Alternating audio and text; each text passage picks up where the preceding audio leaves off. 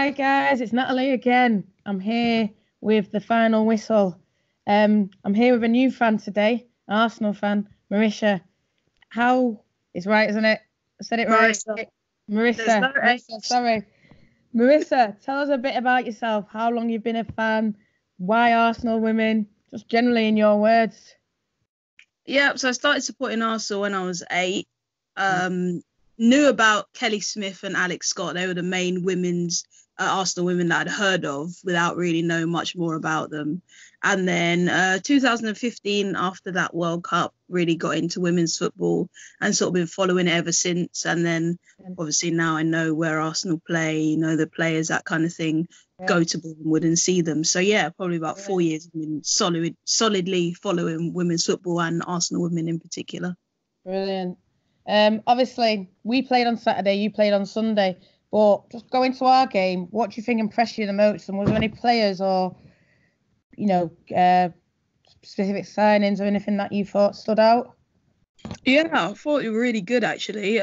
Should have got at least a goal. I think that Jane Ross chance, maybe she'd caught it a bit better. She was kind of reaching her foot and it was maybe a bit over the top. But I thought, Jane Ross really impressed me. I thought maybe that was because she's against her old side, wanting to prove a point as well, But she was really good. Yeah. And Jackie Groenen, obviously, everyone knows, world-class talent, Dutch international. She showed her class as well. So, I thought it was a really good game for you guys. And if you'd taken a point, nobody would have complained. No, so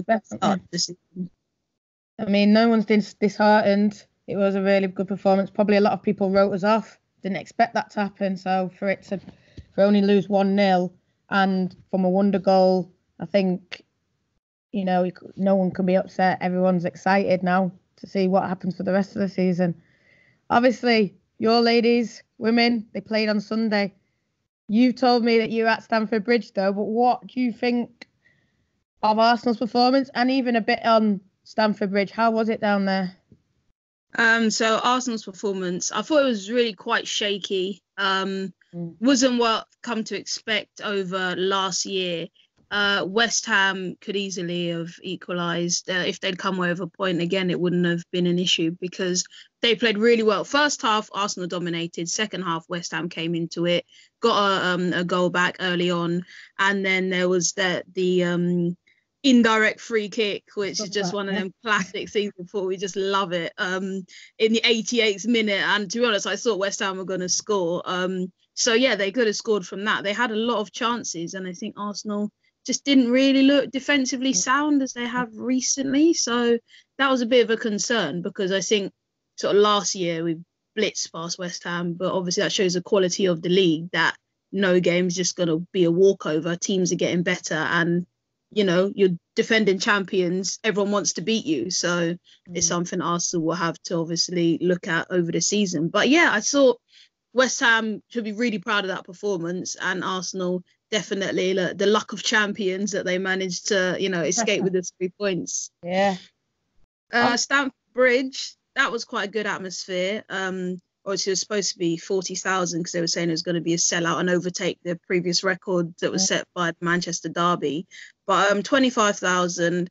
I think the early goal was good, but then that was it. So it was kind of like you were waiting for more goals. And Chelsea had a lot of chances, and Spurs could have scored as well. It was another close game in which you would have said, if Spurs had equalised, you would have said, fair result. I think it was a good atmosphere, but I think it was a bit underwhelming that it should have been a sellout. And the fact the tickets were free and it still wasn't a sellout, whereas obviously the Manchester Derby people paid for. Yeah. It seemed like the Stamford Bridge had the better atmosphere, but then Manchester Derby people paid for it, more bums on seats. So, Yeah. When people say atmosphere, I've seen people say that. What was it that made it? Was it fans singing? Was it fans engagement? Because I saw there was the DJ, I saw there's clappers. Is that what brought it? Yeah, I think there was these clappers, obviously get kids involved. Marvin Humes was doing the DJ set. And there was like these women on stilts, kind of like carnival sort of atmosphere. Yeah, I came like about 10 minutes before the game, so there might have been a lot more I didn't see, but there was a fan zone. So like Frank Kirby and a few Chelsea players were answering questions in a fan zone. So I guess it was just the whole vibe of being around the stadium, things like that. And, you know, like the Manchester Derby, it's not something that happens every week. So you go all out to try and make it a big deal and everyone to enjoy it. So, yeah. I mean, obviously, Chelsea, City and Arsenal, top three, obviously not in that order, but they've had difficult games. Is that sort of the way you see it going this season then? What, in terms of? In terms of just, like you say, you blitzed West Ham before. Do you think it's going to be harder for all those three teams, or do you think eventually they'll sort of form the top three and that'll be it and everyone else will be fighting underneath them? I think it'll be a bit of both. Maybe early on, especially like Arsenal playing in the Champions League tomorrow night, so Man City, so there'll be like the tiredness from that, squad rotation, things like that. That'll obviously catch up with them. But yeah, I do think that it will be a lot more competitive. You've seen a lot of teams signing really good players. People want to come and play in the Women's Super League now. So it won't just be, even if those games are won, like all of the games at the weekend was only by 1 goal margin. So I think even if those games are won, it's not going to be like last year, Man City beat West Ham 7-1, which is just, you know, ridiculous. I don't think we're going to see scorelines that bad this season.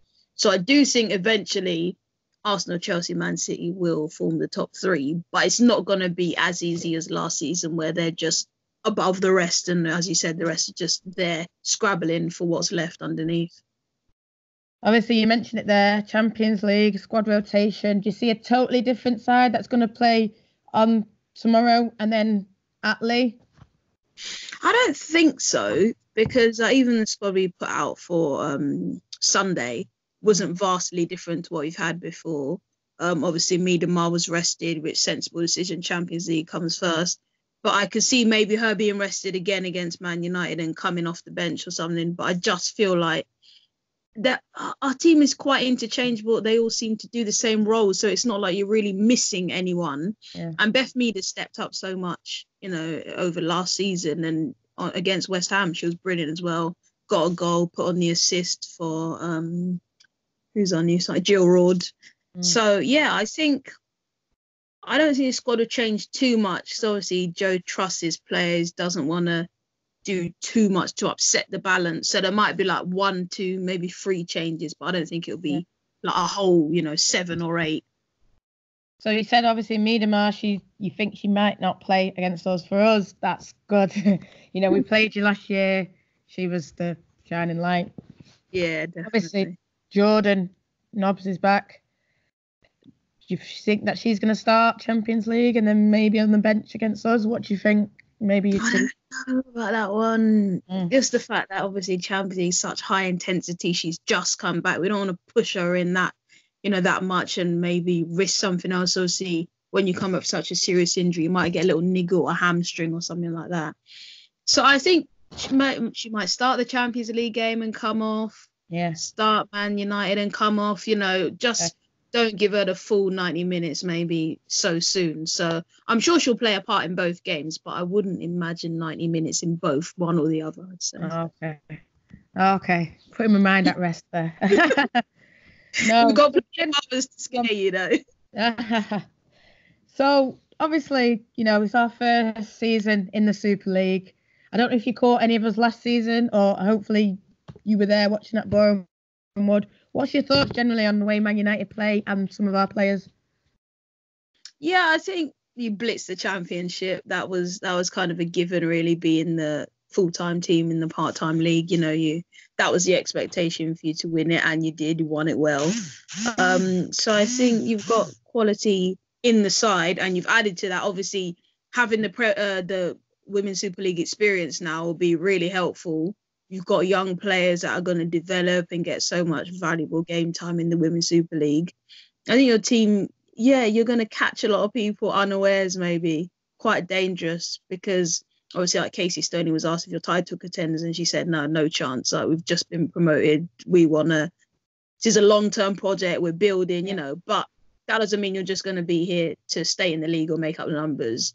I would say maybe like sixth, seventh. Good run in a few cups. Like last season, was it the FA Cup? Arsenal knocked you out, or the Conti Cup in the semi. So we went all the way to the semi. Well, there you go, and you beat WSL teams along the way. So if you can do it in the cups, that will become regular. You've had experience of playing Women's Super League teams before you've got there, which obviously will have helped. So yeah, I definitely think there's a lot of promising signs in your team. Obviously, to lose Alex Greenwood was a blow. Big captain, big player for you, but I think you'll be able to not replace her, but have enough quality that it won't be like a devastating thing for your season. Good. It's good to hear opposition fans say it. And obviously I think maybe you lot might I think Chelsea, but I think you'll be second, because I think Champions League is going to have a big impact, mate. Maybe not as big as everyone's going to make out, because I think I can see it being a very even league this season, but I think maybe Chelsea might win it, Arsenal second. Yeah, I think not having Champions League. Nah. Don't think you're coming that high up. No. All the rest of the teams in the league. Nah. Well, overall, Monday night's the big one for us. 7:30. I don't know if you're going to be able to make it, or it's a Monday night, isn't it? Too far. Yeah, that's the thing. Got to work next. Yeah. But I'll be watching on the FA Player. Yeah. How do you think it's going to go then, the game? You'll have taken the positives from the Manchester derby. Be well up for it. Obviously at home fans, everyone really excited for the match. Your first home match of the season. So I think I would say potentially I'll say a draw, because Arsenal will be tired from Champions League. So I think there's a chance that if you start well on the front foot, take your chances, then could be a draw. Obviously I want Arsenal to win, but I think just with the thing of the Champions League, if no Champions League, I would have said we'll win, but it just depends. Yeah, I think a draw could be the result. Maybe a 1-1 draw I'll go for. Yeah, I think definitely what you said about taking the chances. Like, maybe if Jane Ross had taken that chance, it would have ended 1-1, or it would have ended 1-0. But there you go. That's the thing. The Women's Super League now, like when you were, winning like 5-0, you could miss one. It doesn't matter. But when you're in Women's Super League, that one chance you miss could change the whole game. So obviously that's something you'll get used to as you progress through the season. But yeah, any chance that comes, you just want to put it in the back of the net. Thanks for coming on the channel. Hope to see you from you soon, and I'll probably see you down in Bournemouth. Yeah? No worries. Yep. See you there. Take care. Bye. Bye.